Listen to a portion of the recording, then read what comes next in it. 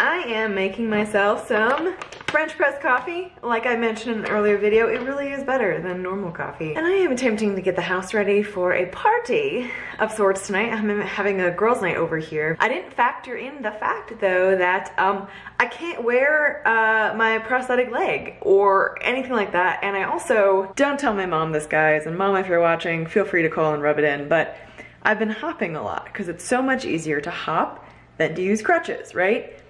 Well, I think I hurt my foot, the one remaining one. Yeah, so I am gonna be on crutches and not hop. Delightful. So now we let this sit for 3 to 4 minutes after covering it up. That's what WikiHow told me, and you know, you always gotta believe that site. See my little sentry? She's always watching out the window. Aren't you, Sadie? She's a little camera shy right now. Good morning, my beautiful friends. An interesting message was received, and I wanted to tackle it because I haven't actually talked about this before. I'm Joe, if you don't know me, and this is Melissa, like Melissa, except a cow. Moo, because she's a cow. Get it? If medical science came on the medical market in a couple years that would provide a different option other than the option that I chose, which is chopping my leg off, would I regret my decision? This is a subject that my family and I hotly debated in the weeks leading up to my last surgery because I think it's a very realistic possibility. My husband, Brian, especially, was a really big advocate of me taking my time. And I understand why, because like I said, new things happen all the time. Like if I just limped around for a few more years, I think it's entirely possible that in like 5 years, we could see internal amputations where they, like, you know, peel your skin back and then just replace your leg with carbon fiber on the inside and then zipper your skin right back over, you know, and so you never ever see the difference. And no one ever knows that you have, you know, metal on the inside, but you look totally normal on the outside. And that was a weird example to give, but what I'm trying to say is I think it's entirely possible that there could be crazy medical developments in just a couple years. And I've chopped off my leg. Medical science moves at the speed of light.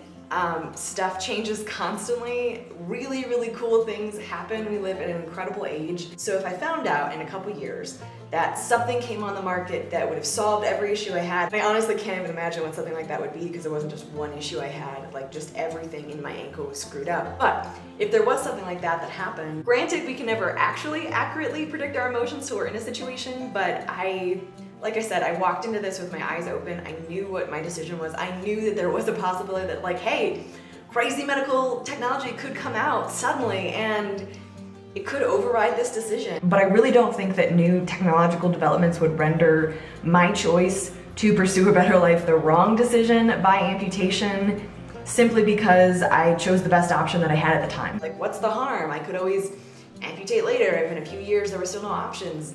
The issue is that that's what I was doing anyways for years and nothing had changed. In 14 years, there were no major developments when it came to my case in particular. There wasn't anything impending that was cool and awesome and could fix all the problems that I was having and all the pain. And so removing the issue quite literally was the best option for me. And I don't think that I would regret that because I made the best decision that I could at the time. I knew exactly what I was doing, I knew exactly what I was choosing, and it didn't make sense to me to wait for something that didn't have any kind of possible date attached to it, that didn't have any form yet. And I am a big advocate for hope, but the hope that I wanted to act on was hope for a better life now that was attainable and achievable and I could actually go after. Honestly, we can't spend our lives in regret. All of us make decisions based on the information that we have at the time. This applies to literally everything.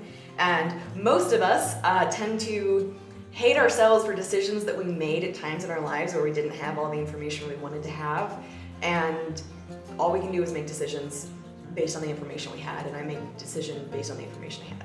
It definitely is a weird thing to think about. I hope that that answers your question. Also, I want to give a really quick shout out to Alyssa and Jody and Rochelle. Thank you so much for supporting me on Patreon. They joined up this week and I just want to say sincerely thank you from the bottom of my heart, guys. You guys are awesome and I so appreciate your support. Hello again. Brian stopped by the P.O. box on his way home and picked up this from lovely Marilyn, who's been a subscriber for a little while. And I wanted to show you guys what it is because I was talking about getting ready for that party tonight and this literally showed up at the perfect time. So she sent a gooey butter cake from their own bakery, which is so cool. And the second one, because she remembered from a video that I'd said my favorite cake was red velvet, is a red velvet one. The only question is, should I be a good host and wait until my guests arrive to give it a try? Or should I do the impatient thing that I would much rather do and try them out now? I guess I'll be a good friend and wait. I hope wherever this finds you in the world that you're having a wonderful day, and if not, that it gets a little bit brighter. Thinking about you guys, and I look forward to talking to you soon. Bye guys.